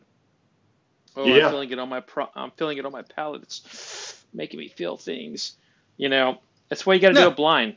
So do this with your buddy. Don't tell him. All right. Someone asked on YouTube, how do you feel about Old Crow? All right. Funny story.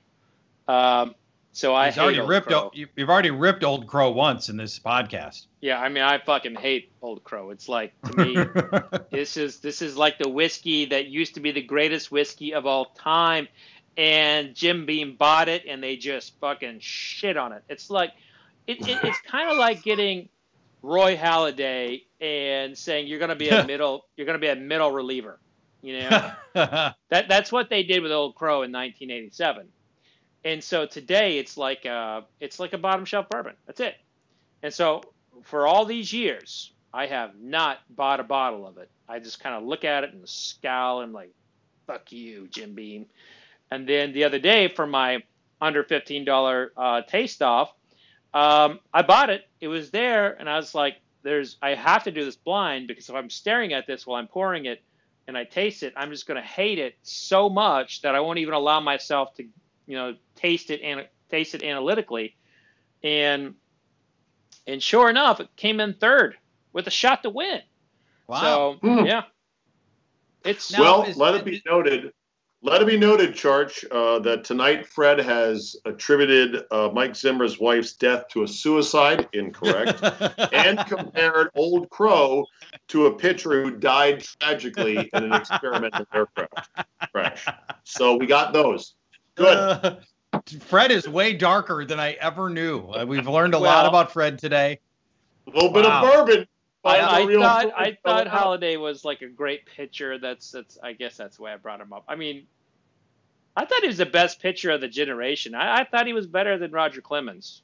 I did. He was great.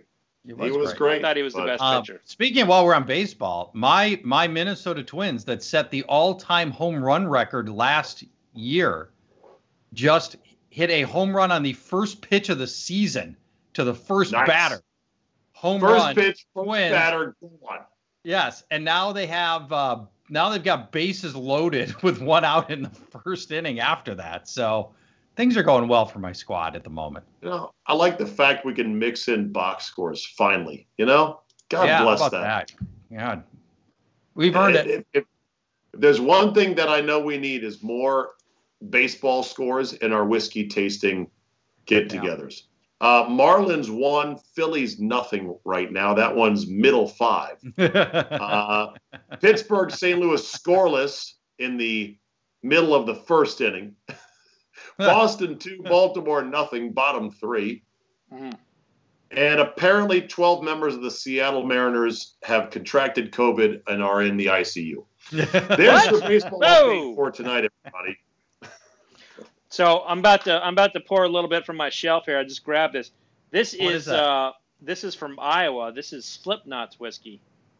Yeah, I've heard about this. Slipknot. Yeah. It's because I'm in Minnesota. It's really, really friggin' good. Slipknot, you say? Mm-hmm. The band Slipknot. No relation, I hope. What do you like about Slipknot whiskey?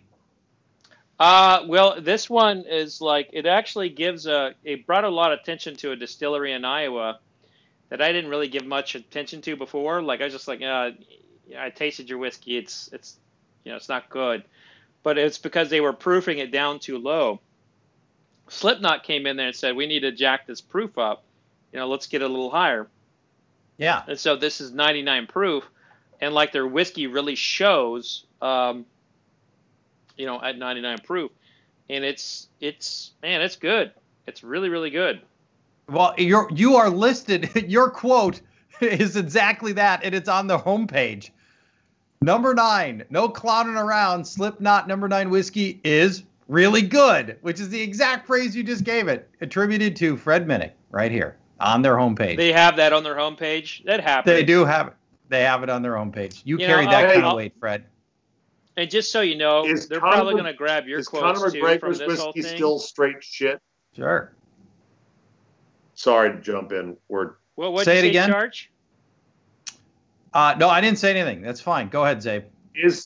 Is Conor McGregor's proper 12 whiskey still shit? Oh, it's awful. It's awful. I did actually put an interview request into Conor McGregor. I doubt that he would watch the show, but it is really bad. I mean, it is like, it's one of the worst whiskeys I have tasted wow. That's been put out in 10 years. It's bad. And the reason is, correct me if I'm wrong, you told me was he is such a celebrity and he was going to put out so much volume that he had to contract for a juice that was going to be of low quality because he needed a lot of it. That's right. I mean, basically, now they crushed the volume story, so like they're out there like totally, just putting this stuff. I mean, they started rivaling Jameson in some markets. And that's really? Yeah. And that's, I mean, Conor McGregor is a guy who sells tickets. I mean, he kind of. Did you see the video of Conor McGregor? And I'm going to put this in the YouTube chat window. Did you see when he assaulted the guy at the bar over his whiskey? And I think that's when everything started to turn for him. That was the moment where people were like, you know what? Fuck you, Conor McGregor. Punch an old man for not liking your whiskey. Right. He was like, here, have some whiskey. And the old man charged. Did you ever see this charge? No, I didn't see that. Oh, it's great. He punched an old man because he insulted his whiskey? Yes, oh. Conor McGregor's like, here, have some proper 12. And the guy's like, nah, I don't want that swill. And he gets all pissed off. Next thing you know, he's punching some old man in Ireland. Well, listen, if Conor McGregor offers you whiskey, don't insult the whiskey right to his face. He's an old Irish man, they don't give a fuck about anything. And now there is that. And I tell you, I've seen the video a few times, and the light. I mean, I was just like, did he punch him or did he just bump into him? It's kind of like an example of how quick Conor McGregor is, and how bad the technology that captured him is, because he was like, and I mean, it's like lightning. The dude and then the old man is just kind of like, oh, there's a flea on me over here. I gotta drink my beer here. Charch, I put the link to the video in the chat window on our Skype, so you can check it out. Thank you. I appreciate that. Is there a good celebrity whiskey? The Wayne Gretzky whiskey, the Bob Dylan whiskey? Bob Dylan is trash. That whiskey is absolute trash. I think they ran that through a metallic copper filter. Horrible. What? So is there a good the Metallica whatever? Is there good celebrity whiskey? So Slipknot won this bottle right here. This won my celebrity whiskey of the year. Oh, so this is related to the band Slipknot. No, legitimately, yeah. Oh, I didn't know that. Okay. Yeah. Bummer. And Clown, the percussionist, he partook in the blending, and so that one, this is really, really, really, really good. I mean, for fuck's sake, you just quoted me that I said that, but it's really like one of those. And when you hear me say really, really, really good, what I'm getting at is like this is something that I would drink every single day, but it's not a special occasion. Like it hasn't graduated to like that moment of like smoking a cigar to celebrate my son's wedding or something like that. Yeah. How about Blackened? Isn't Blackened by Metallica considered good? Man, I'm kind of Blackened's good, but it's a blend. It's different. So I like to say there's not a lot of whiskeys like it. It falls in the category of let's go down the food plane here. So like if you don't like sushi, if you're not open to sushi, there's no way in hell you'll like what I think is the best sashimi in town. There's no way. Right. So if you're not open to that style of whiskey, you won't like it. Now, and I'll say, to that point, the way that the Slipknot whiskey is, it's more my jam. It's more of a straight whiskey, higher proof. Now, Kurt over here is bringing up Sweeten's Cove, and that is, of course, Peyton Manning's whiskey. That motherfucker's good. Is it? Okay. Yeah, that's really fucking good. It's I have some in here somewhere. Oh, I got a bottle over there. Sweeten's Cove, named after the Sweeten's Cove, named after the golf course. I'm gonna grab the bottle and break it down for you. Who doesn't? Right? Yeah. Who doesn't have to ever buy his own whiskey? You don't have to buy your whiskey because you won the Whiskey Guillotine League. So you got 16 bottles that you can leech off of for the next couple of years. Fred hasn't bought a bottle of whiskey in probably 4 years. Doesn't have to. Oh, come on now. I buy whiskey all the time. I'm the only one buying whiskey over here. Oh, boy. Cry me a river, Charch. Enough already. I gotta pay my own hard-earned money. You guys just gravy training. I did choose a profession. Hold on. That got me to sip whiskey. Terry Bradshaw has a bourbon. Yes, they. I have not seen a bottle in stores, and they have not reached out to me to taste their whiskey. I do know about it. It's rapidly aged, which is like devil's magic for for trying to make the whiskey taste better, quicker. Right. Yeah, rapidly aged. It always seems like there's some chemical process that I ultimately would not be happy with. When I've talked to people, I know people that own distilleries doing this rapid aging. What I always come back to is I've never met anybody in my life that has said, what I really want for my whiskey is I want it to be 4 months old that tastes like 4 years old. Nobody, nobody wants that. Microwave whiskey. That's a great way to put it. Microwave whiskey. It's like animal meat that is genetically engineered, genetically modified, right? There you go. Oh, well. So this is the sample bottle of Peyton Manning's whiskey. I don't think I have the actual bottle, but this is their sample. I've never seen it. It's around here. I can't find it, but. So I had Andy Roddick on the show. He's a partner in it. Okay. With Peyton,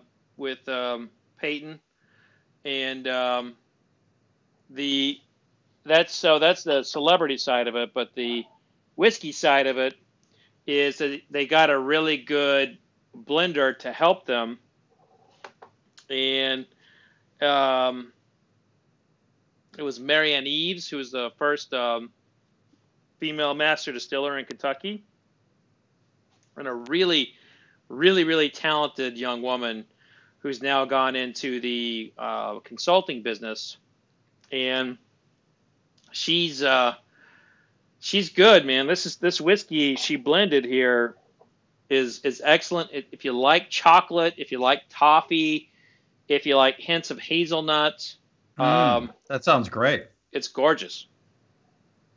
Now, Sweden's the investors... Cove is a golf course that Peyton Manning and Andy Roddick are two of the celebrity principals of. Mm-hmm. It's in Tennessee, and I've heard about it, and it looks really awesome. The other owners of the whiskey are, in addition to Manning and Andy Roddick, Jim Nance and Nashville singer-songwriter Drew Holcomb. Mm-hmm. Hello, friends. Yeah, if you want to go, those guys are like, I think they're already out of their whiskey, but they're doing more stuff. Oh, geez. And it's funny, like they launched in the middle of a pandemic, and they ran out by focusing on golf courses. I've never heard of a spirits launch strategy around golf courses. And why not? Golfers, high-end golfers like whiskey. That's what I mean. Tell you that firsthand. But you just don't hear people talking about that. Like our strategy is going to be golf courses, but it's named after a golf course, and it's really, it hit a home run for them with that strategy. But I can get you a bottle, Czabe, Paul, if you all want. Yes, one. yes. At no cost to the league? Well, here's what I'm thinking, boys. Everybody on Is this on our my side Steve doing this tonight? It's 8:35. We're 2 hours in. Right. I think we've already earned our bottle. I have never had a live stream go this long, by the way. Ever. Well, you got two radio guys who love to hear their own voice. And you don't have to pause for a commercial. And this is brought to you by Verizon Wireless over here, or so-and-so's tire shop. But I was thinking, like, we can make this a reoccurring thing. I could send you guys samples, or I could have whiskey sent to you. And we work on your palate. We develop it and talk sports. Yep. Every 2 months, something like that, 6 times a year. Does that sound about right? Whatever floats your boat there, Czabe. Yeah, let's Toronto make it happen. 6, Tampa Bay 3 right now. Cincinnati is hammering Detroit 7-1, bottom 7. My daughter, as you probably heard earlier, has a dessert emergency that needs to be addressed. It involves a chocolate bar, and I think you better get on that. Yes, exactly. Yes. But, Fred, thanks for having us. This has been fun. The man. We've loved it. Charch, you two are the man. I love the whiskey, love the fellowship, I love the education, and I learned something new tonight. We learned how to love. We sure did. It took, All right, I'm logging off. A few years. Cheers, everybody. Cheers. Thank you, gentlemen. Bye-bye. Bye-bye. So, all right, everybody. Thank you all so much for tuning in. That went a little longer than I thought. I was not expecting that to go 2 hours. But it was a good time, right? Am I right? Like, that was, make sure you're following Charch and you're following Czabe. They have incredible shows of their own. They have incredible podcasts. I think we'll do a call-in show this weekend in the members only community with my wife. We have I sent a tweet out the other day about how much I really like canned cocktails, and I started getting all these canned cocktails. So I'm thinking that Jacqueline and I will do like a canned cocktail taste-off or something like that. And so this weekend we'll have a nice members-only live stream. So if you'd like to become a member, just click the join button right next to the subscription button, and it's a great time. We do a lot of live streams. They get information before anybody else. They see the videos before everybody else, and it's just a fun time. It's a good time. We hang out. It's fun, a lot of fun. But more importantly, it's a community, and we chat every night as much as we can. And it's in that community where we kind of basically it was like COVID, fuck you, and we're kind of still there now. But just appreciate you all tuning in tonight. If you're not a subscriber, hit the subscribe button. Love to have you back, and I can't wait to do this again. And it sounds like we got Czabe and Charch scheduled for more to come. So if you like sports, if you like music, got a lot more coming. Cheers, everybody. Be safe out there. Do not lick handrails. Do not lick trash cans. And vodka, what is vodka? Vodka sucks. Cheers.